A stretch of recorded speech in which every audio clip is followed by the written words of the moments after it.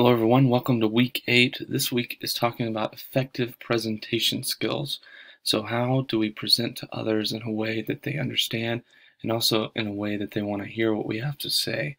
I think it's a great lecture. I hope you enjoy it. Take notes because this is going to help you on your presentation for your paper coming up, right? Because it's not just a paper that's due, it's also the communication aspect of that where you present over video myself and you have to compel me to want to listen to your material. Although I would say the majority of people do a great job on this. So I'm really looking forward to watching your video and then looking at the research you've done in your paper.